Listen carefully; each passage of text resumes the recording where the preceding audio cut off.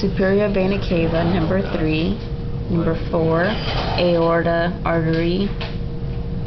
Number 6, brachiocephalic artery. 7 is left common carotid artery, left subclavian artery.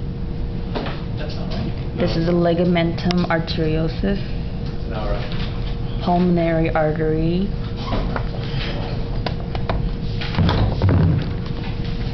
inferior vena cava, and then 36 is the coronary sinus vein, which comes from this hole right here, which is still the coronary sinus vein. And then coronary artery comes off of the aorta. Chordae tendineae is the tendons that are right here. And then pulmonary veins come from these 4 holes right here on the inside and branch out through these other 4 holes out here.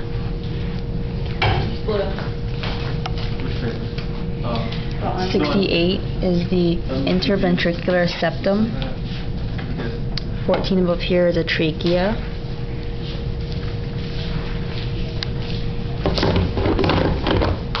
And then we have the front of the heart. 45 is the right coronary artery, which branches off into the marginal artery. And this left side right here is the left coronary artery, which branches down into the anterior interventricular artery and goes off also into the circumflex artery. 56 is the tricuspid valve.